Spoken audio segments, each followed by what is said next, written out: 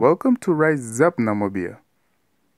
So in this video, we are going to be looking at Indices Part 4, which involves the Fraction Exponent Law by Met Yanata, aka the Resistor of Bad and the Lover of Good, hashtag dark and lovely _ walk by faith and not by sight. So, let's dive in. What does the Fraction Exponent Law state? This is the Fraction Exponent Law. Now, it consists of two parts. Like this side is what we call the exponent or index notation, and the other side is like the root notation. Okay? So, say for example, you're given something like this to work out. Now, there are many ways that you can solve this problem, but I'll be showing you two ways, okay, in this video.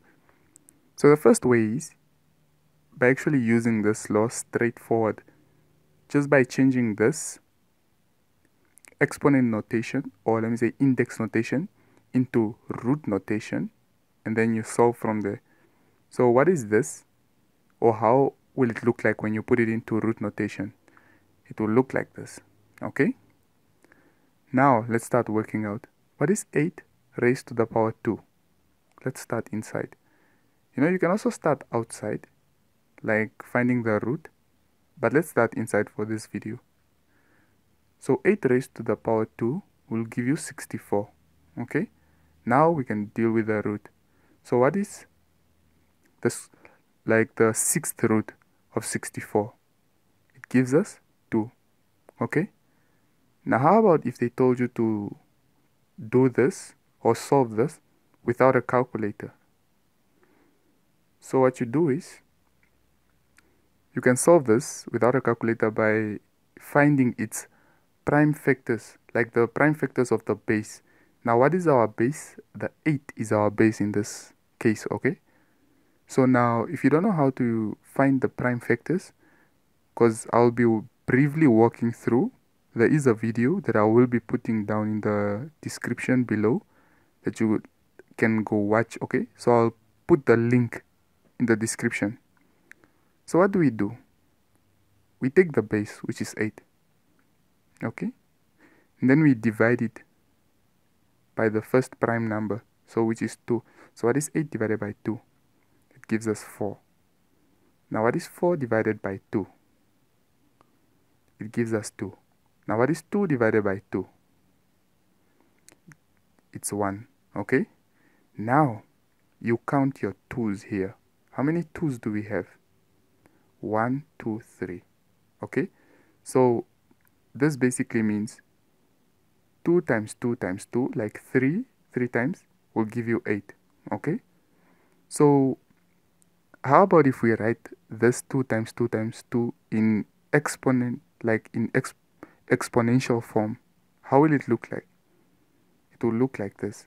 Remember I told you the base and the exponent. The exponent basically means it's the base multiplied by the number of time in the exponent. For example, this means 3, or rather 2 multiplied by itself 3 times, which is what we have here.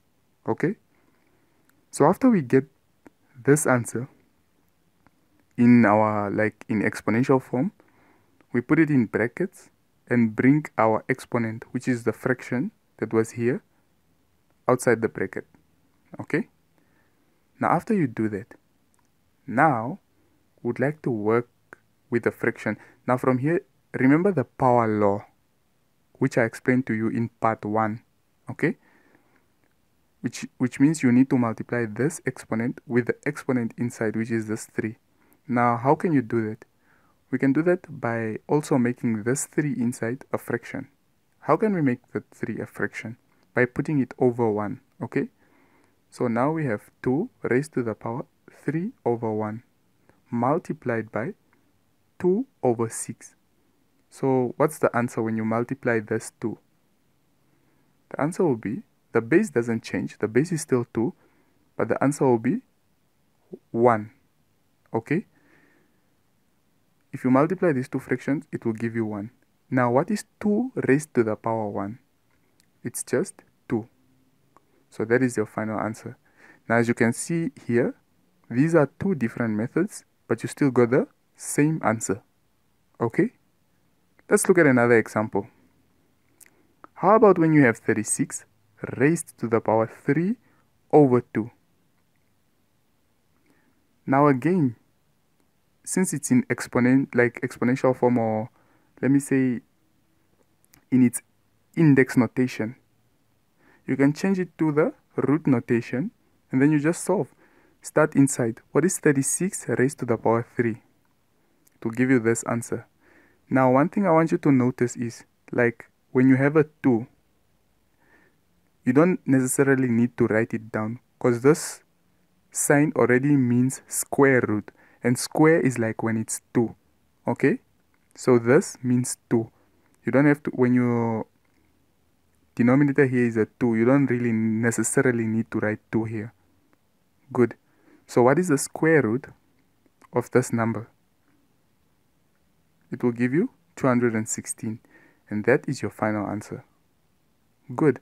Now, how do you go about when you're using this method?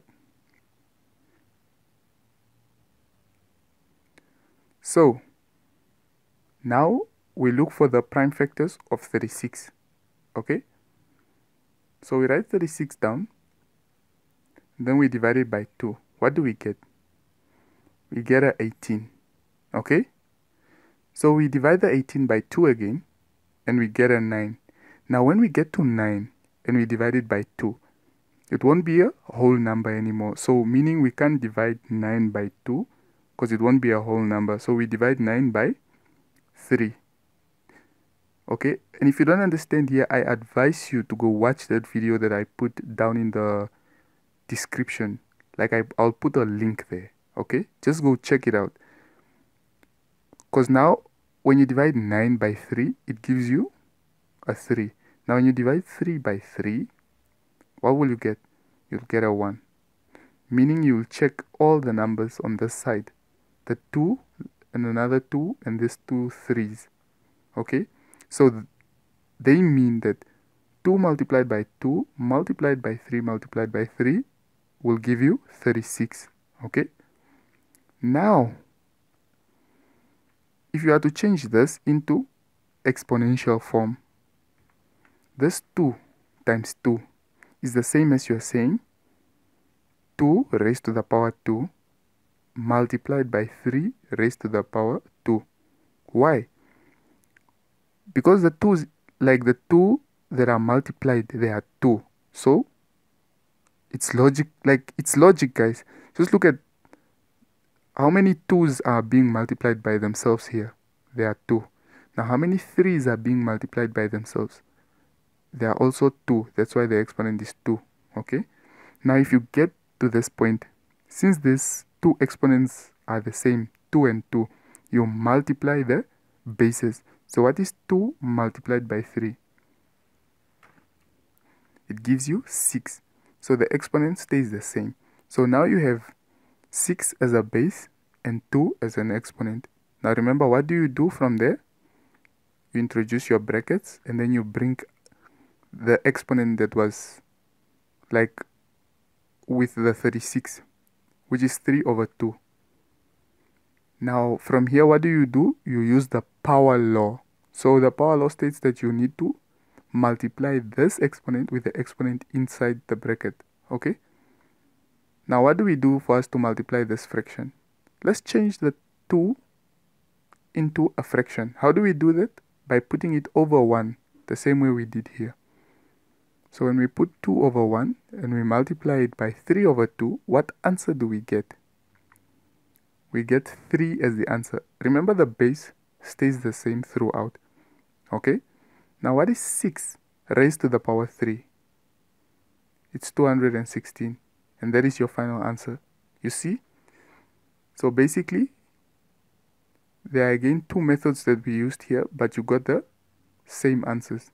So the reason I brought out this example was just to show you this, that sometimes it might be 2 multiplied by 2 multiplied by 3 multiplied by 3, unlike here where everything was just like 2 2's. Okay, in this case we had 2 and another 2 and a 3 and a 3. Okay, so now how about when you have an exponent that is a negative fraction? Okay, how do you do, or how do you go about? Now, before I explain that, if you are finding this video informative, please do make that like button blue, and if your subscribe button still looks like this, it's way overdue Valentine's Day, please make it darker by subscribing, okay? Good. So now let's get into this example. So what do we do? Number one, even though we have a negative fraction as an exponent, we still find the prime factors of the base, okay? So what is our base? Our base is 81. So we write our 81 there. We divide our 81 by 3. What answer do we get? We get 27. And then we divide the 27 by 3. Okay? What answer do we get? We get 9. 9 divided by 3, you get 3. Now what is 3 divided by 3? You'll get a 1. Okay? So now how many 3's do we have here? 1, 2, 3, 4. That's the same as 3 multiplied like by itself 4 times will give you 81. So what does this mean? This simply means 3 raised to the power 4 in exponential form. So you always have to write it in exponential form here. Put it into brackets, and then you bring your exponent, which is the fraction. So you bring your negative 1 over 4 over here. Now what do we do from here? We use the power law, which is in part 1 of indices. So we multiply the negative 1 over 4 by this 4. What do we do with the 4? We make it a fraction as well. So we put it 4 over 1, and then we multiply it with the negative 1 over 4. Now what do you get when you multiply 4 over 1 multiplied by negative 1 over 4? You'll get a negative 1. Okay? Now from here, what do you do? Now if you watch the previous video where we spoke about the negative power law, you'll know what to do. But in case you didn't watch that video, let me just bring out an example from that video where we had 4 raised to the power negative 1. What did we do? We made it a fraction, which is by putting it over 1, and then we found its reciprocal, which is this. Now the reciprocal is just basically like flipping whatever is on top, putting it at the bottom, and whatever was at the bottom, putting it on top. Okay? Now the reason for doing that is to get rid of the negative, because we don't work with negative exponents. Okay? So that's why when we flipped this, it became a positive 1. Now if you do that with this, your answer will be 1 over 3. Now remember, there will be like a power 1, like for example like here, but it's not necessary to write it there, because the power, when once like it's raised to the power 1, it's not really necessary. So 1 over 3 as your final answer is also good. So in case you're wondering what we did, this is the negative power law that involves this. Okay? So, thank you very much for watching this video.